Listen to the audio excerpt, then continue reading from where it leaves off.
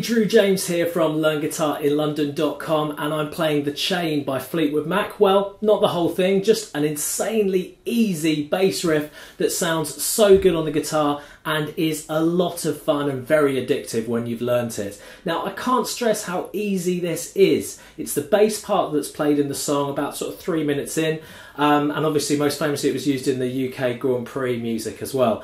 So we're going to be learning how to do it. As I said, I'll say it one last time, easy with capital letters. Even if you've only been playing a day, you're going to be able to learn this. Let's have a look at the left hand and see how to do it.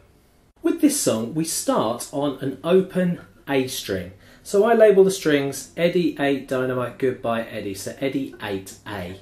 So we go A. We go 0, 0, 2, 3. So there are 2 zeros. 0, 0, 2, 3. Then we go back to 2, then 0. Then middle finger on the 3, but on the thickest string. Okay, so let's go from the beginning. So you see I'm using my middle finger for the 3.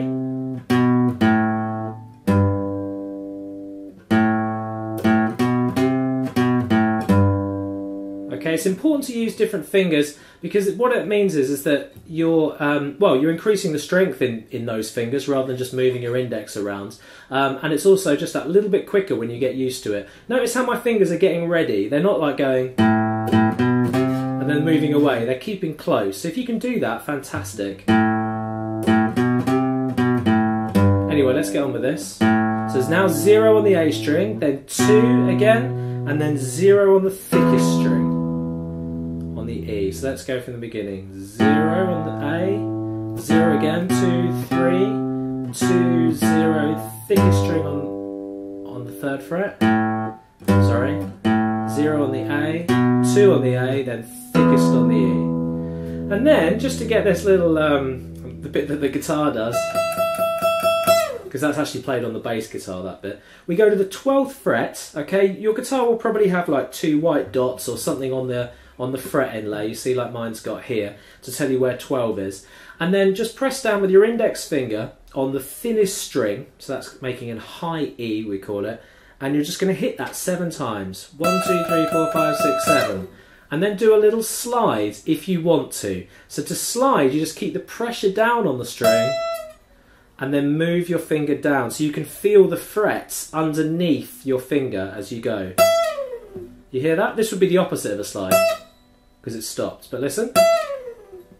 See, it's actually sliding down. It's easier to do on the thickest strings, a slide, because they're heavier and they hold the sound more. But anyway, we go 7, 7, 7, 7, 7, 7. And then because we're doing a slide, we can then just move up to the open A string after we've done that slide. So you see that my hand's just gliding up as I'm sliding down. So that's a bit of independence between the 2 hands, alright? So we go...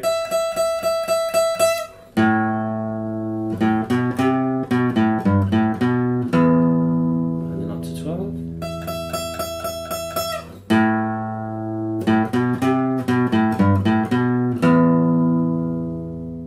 Thanks very much for watching this tutorial. I've really enjoyed teaching you. If you'd like to get the first 5 videos in my Essential Beginner's Guitar course for completely free, then all you need to do is click this link right here. That will take you through to a sign up form on my website. All it takes is an email address and your name. That's it.